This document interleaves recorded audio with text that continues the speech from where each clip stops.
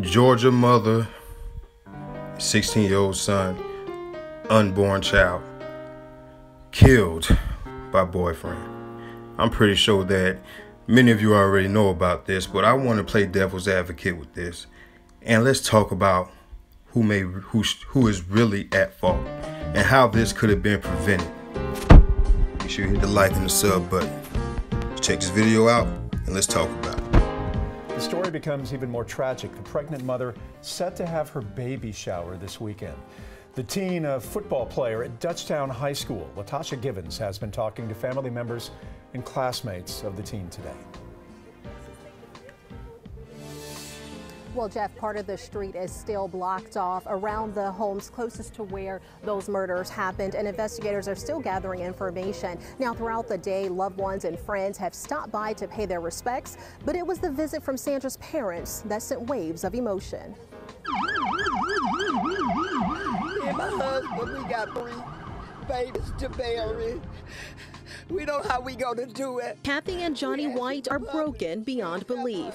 A murder-suicide claimed a total of 4 lives in this Henry County home, including their daughter Sandra White, her unborn son, and her 16-year-old son Arcavion. Police believe a 47-year-old Anthony Bailey shot and killed his pregnant girlfriend Sandra first, then killed Arcavion during an hours-long standoff. He wasn't but 16 years old. He went to Dutchtown High School. He played football. He had a great future ahead of him. When police made their way inside the home, they learned Bailey had taken his own life too. Sandra was due at the end of the month and planned to name her son Antonio. The baby shower was planned for this Saturday. She actually sent me a picture of the dress that she was going to wear to the baby shower that we'll never get to have. It was Sandra's sister, Anitria White, who initially found her body in the garage that morning. As the White family mourned their loss, they're also concerned about the brave officers who were shot. And our prayers goes out to the 2 police officers from Henry County. So we know they got shot because they got shot trying to save our baby. Yeah. And we're praying for them. The heavily damaged home now sits hollow, a reminder of the lives lost. Sandra White was a registered nurse, last working at Wellstar Atlanta Medical Center South and the surgery department, and Wellstar sent us a statement saying they are saddened by this tragic loss and they will certainly miss her presence to their team, and they send their deepest sympathies to her family and friends. Jeff? Those interviews with the family are so compelling, so moving, so horrible. Earlier today, Henry County School District released a statement expressing its condolences for the teen and his mother and its support for the injured officers. The district says it will have grief counselors at school on Monday as students and teachers return from school. Now, what I'm going to do is play devil's advocate. As a parent, especially a father, one of the main goals is to protect your children. And one thing, and I believe we take it for granted because stuff like this happens on a regular.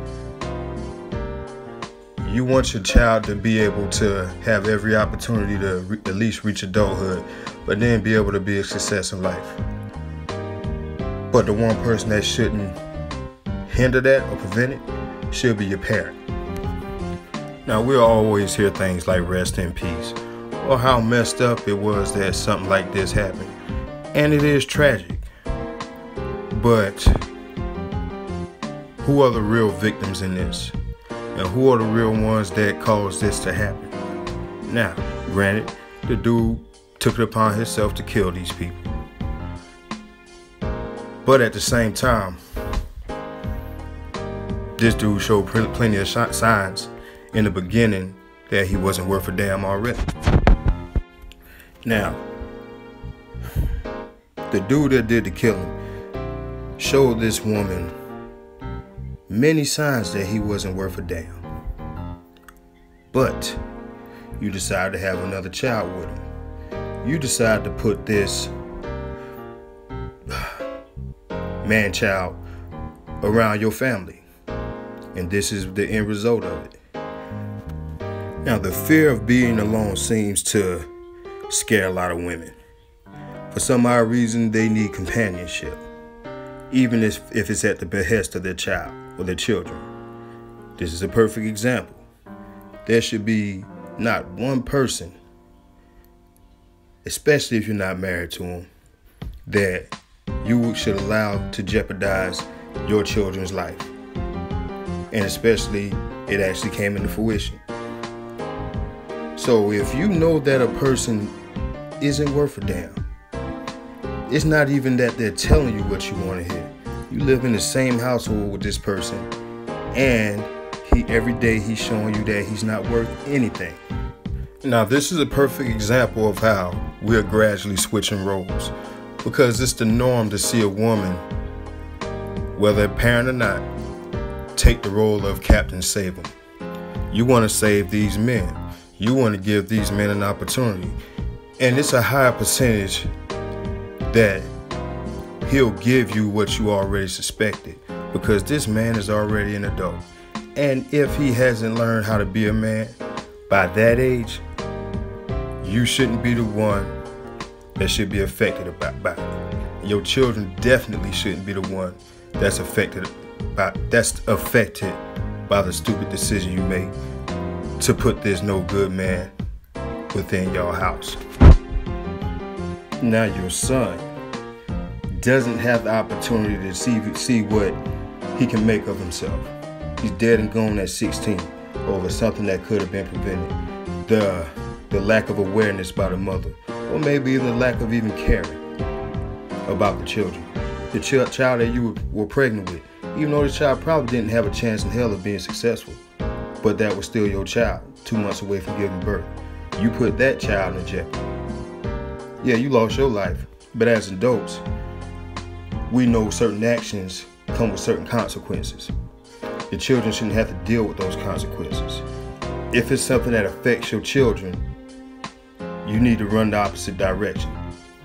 And especially when you have a man in your house with your 16-year-old son, if he doesn't already have a father figure in his life, maybe he did.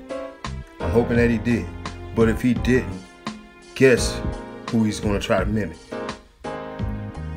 Yeah, you're right. That no good man that you have laying up in your house with no ambition, no goals, no nothing. And one of the main things that bother me, you will hear a lot of women that say, mama got to live too. I got to live my life too. As men, a lot of us know that we don't have that luxury when we become parents, especially single parents. Everything about you goes on the back burner, because your main goal is taking care of your children, protecting your children, giving them every opportunity to be successful in life. And if you ever see anything or come across a person that may threaten that, you shouldn't get them involved with your children. A man shouldn't meet your children unless you're going to get married. A man doesn't need to know anything about your children unless you're going to get married. A man doesn't need to be living with you unless you're going to get married. And the simple fact that a man at this age still had to live with you, you had a whole bunch of red flags in front of you that you chose not to take heed to. Now again, I'm not trying to bash this woman, but I'm just speaking reality. And sometimes we have to acknowledge things like this if you ever wanted to change. Now all you hear is rest in peace, and we talk about how sad it is that these people died. And it is. The real sadness comes whereas these 2 children died that didn't have a damn chance in the world because the parent didn't take the necessary steps to protect them like she needed to. If you agree, let me know in the comment section. Make sure you hit the like and sub button. 50BM, Devil's Advocate, I'm out.